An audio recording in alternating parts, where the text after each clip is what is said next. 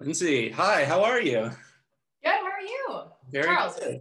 Yes, it's very Yes, nice to nice. meet you. I've watched a lot of your things uh, Oh, up until now, and especially now.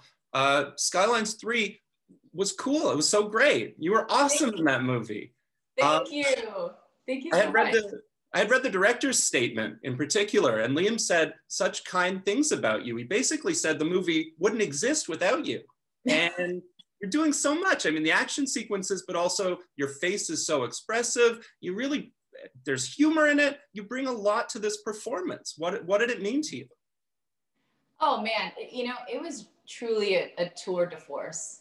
Um, the whole experience, and I've never had a lead before, like this amount of responsibility and exposure in a project. And it's always been like a dream of mine, but there was a big part of me that was like, I don't want to say scared, but like, I felt very good in my supporting. I felt like I was always really great at being a strong supporting actor and character in projects.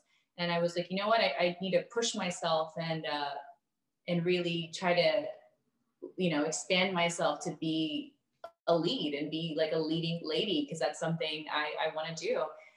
And yeah, I just learned so much. I learned so much about pacing yourself through a project, because it is a marathon. And when you are a lead, you don't have any days off. We were filming for almost 3 months, and the last month we were doing like 6-day weeks, and I was in every single scene. So there's no breaks, there's no days off, there's you don't have time to rest, you don't have time to be sick, or you don't have time to be off one day. You always have to bring it, because you only have that day to film what we need. So it just taught me a lot about pace and a lot about preparation. And also the movie is, and the role is so dynamic. Like you said, there's a physicality to it, there's such emotionality to it, and there's also this mental aspect of Rose really growing and learning how to become the leader she becomes in the end. And she's very much a reluctant hero at first, because she is just traumatized, really. And people forget that she really is only like 17 in the beginning, and her whole life she grew up in this government, base camp world, where she's this superhuman weapon for what she is taught for the good of mankind and good of humanity.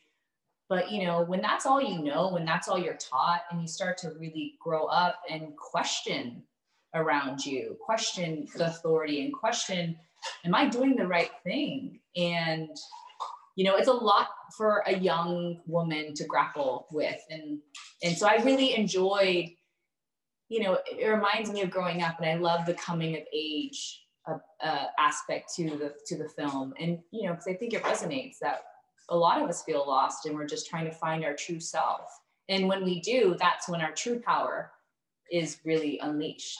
So it was a very cool, very complex role. I want to quote you to you. I was watching your San Diego Comic-Con fan favorites panel, and you said something really fascinating and off the cuff as well too. And it was so meaningful. I kept coming back to it. The idea that when we watch TV and we watch movies, that we see ourselves, or we want to see ourselves. It's like reality, but a heightened version of it, but still is a mirror. And we look to it. And you said you did that yourself. What do you think in particular about this? You were talking about your series at the time, but what do you think about this movie? It does project very positive messages. What do you think people will get out of it in that way? At least from what I got out of it, a big message for me was about being true to yourself. And when you stifle it, that's when it manifests poorly. And that was interesting. It was like Rose was stifling her true nature, and that's what was kind of killing her. She wasn't really accepting who she was and embodying her true self. And so, And then, you know, you see Rose go the other way, and it's kind of evil, and it's almost like it's too much. And it's also, again, not true to her. She's being controlled by others and doing evil bidding, you know, either by the government or by the matriarch. And so again, it's like, you can't be controlled by others. You have to be true to yourself.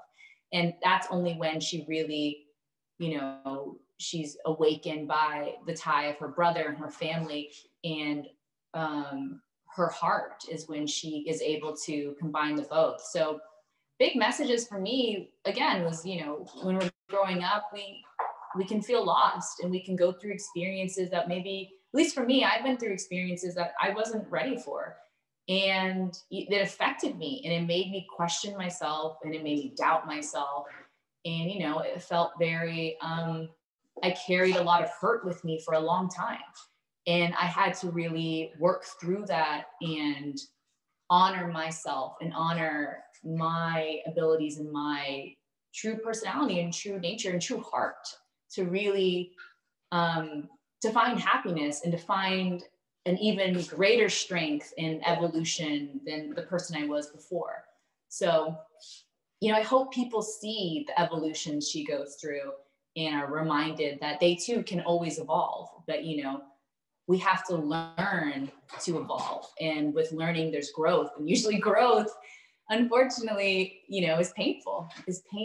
And, but you can overcome it. And, you know, you see Rose struggle, but in the end, she prevails.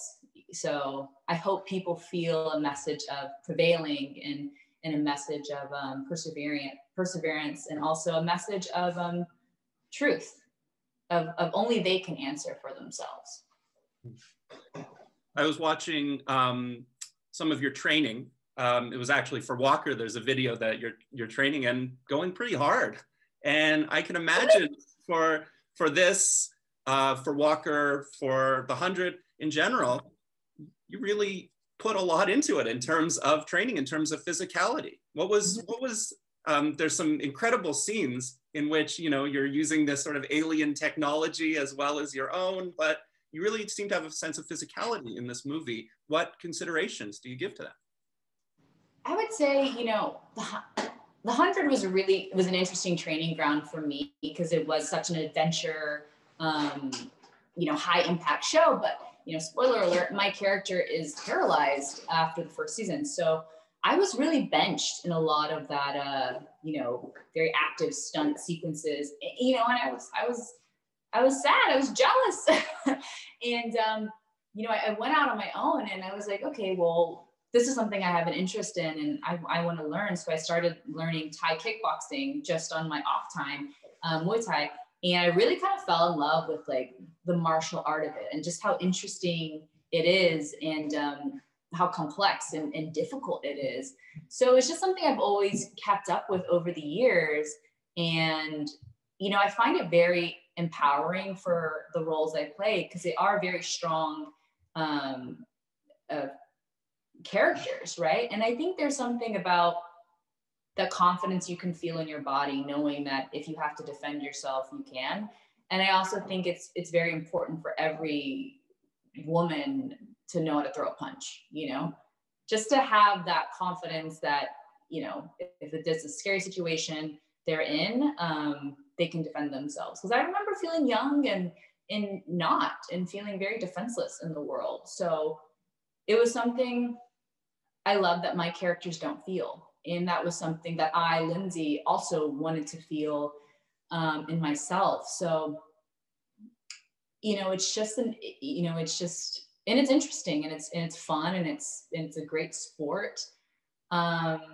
You know, and I've been lucky that I've gotten to use these skills in a lot of my projects. So I really enjoy it. It's been pretty cool.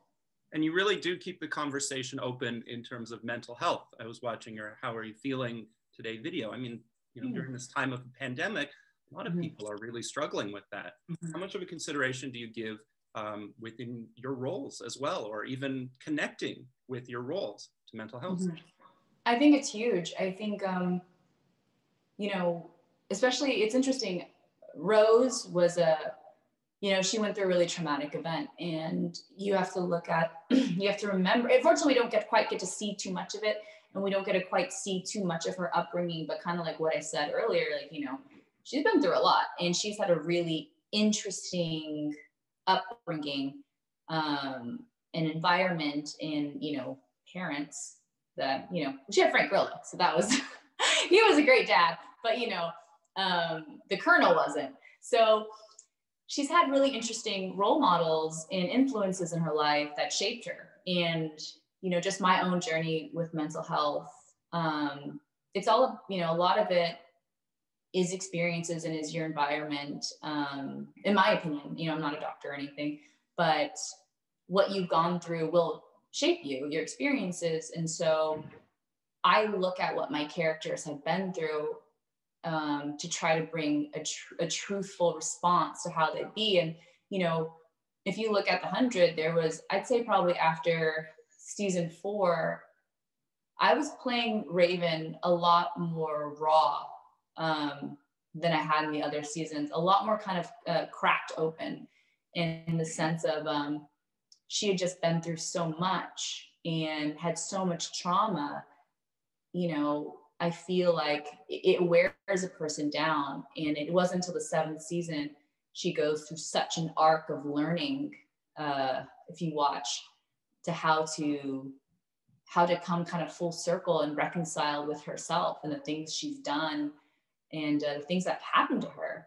And so just in my journey of my life, you know, I go to therapy and I meditate and I journal, and I reflect a lot about my life and how I can be a better person, and how much my life and experiences have shaped me, and how important it is to continuously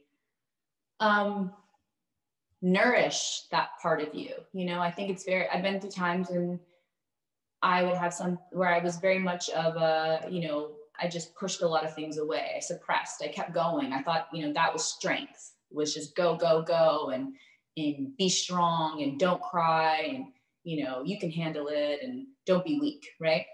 And then it made me really, but I was really unhappy because I was really carrying a lot of weight on me, you know, and I thought that was a badge of honor.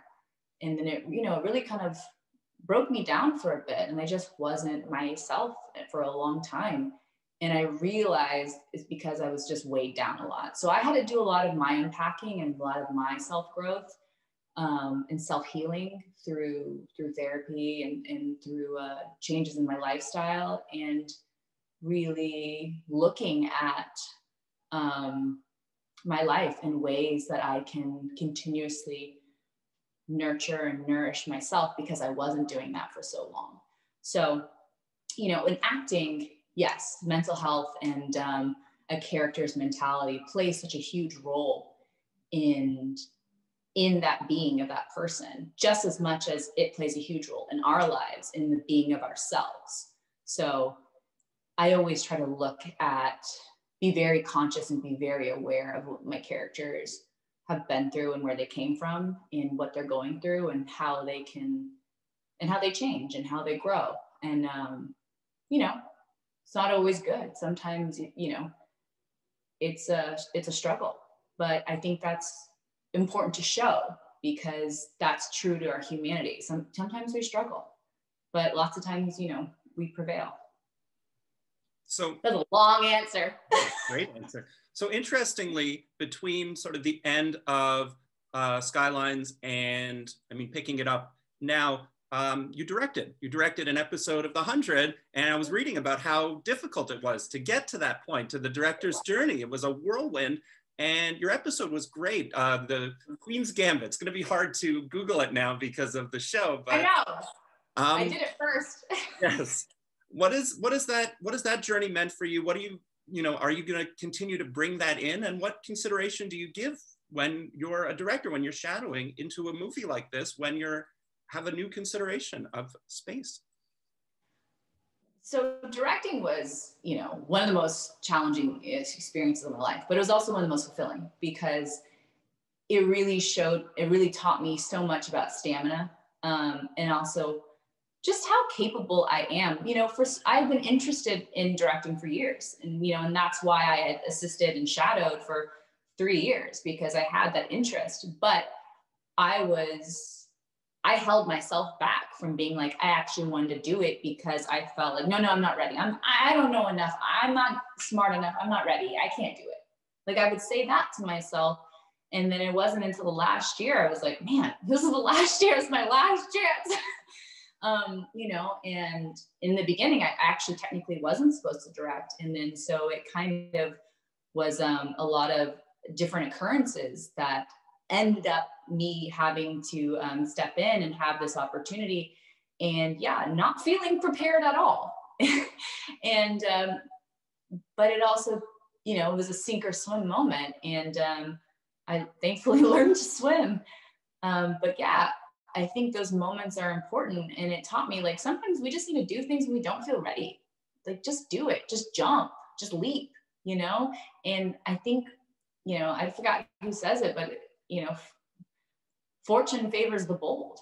And so we can go out there and just do it. Then lots of times it's okay. You know, it's okay. But now, you know, I look at, it taught me a lot about acting, and it taught me things I didn't know of how I can help my director, you know, in his journey or his or her journey. I've just had our last director was male, that's why he was in my brain. But anyone's journey he's directing, of how I can help them with my performance. You know, I can favor an angle, I can work a movement into a shot for them. I can, you know, I was always a very instinctual actor. So I didn't always, they call it continuity. I wouldn't always match my physicality because I was just trying something new. But that doesn't work when you're editing. You know, you can lose a lot of great footage because it won't match. So I learned a lot of very technical ways that I can just help my future directors. And so I was really appreciative about that. And, you know, you know, it's interesting when you're on episodic television, you have a new director every episode, and they're all different. They also have such different styles, such different techniques. And it's really cool getting to learn and glean from all of them something, you know, something interesting. So yeah, I have complete aspirations to direct again. I hope to direct on Walker, the new series I'm on, and hopefully other series too. I think, you know, I really enjoyed it. And the pandemic kind of threw a wrench in some of my plans, but now hopefully, you know, we're getting out of it, and I can start making some more of those plans a reality.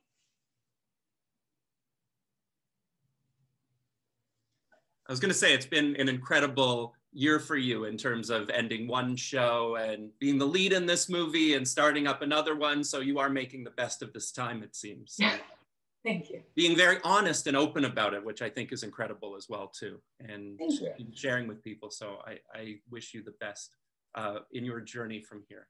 It's been really fantastic. It's been fantastic talking to you and hearing from you. So. You too. Thank you so much. Quite a treat. All right. Take care. Have a great holiday. Yeah, happy holidays too.